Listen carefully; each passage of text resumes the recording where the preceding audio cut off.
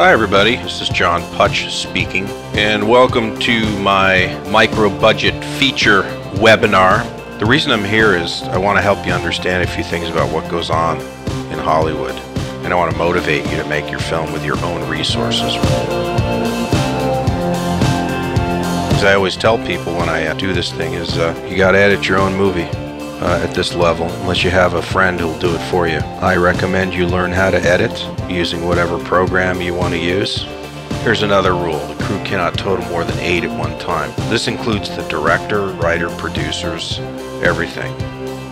You have to look around and see what you have at your disposal, and then you want to write that into your script. It's not the other way around.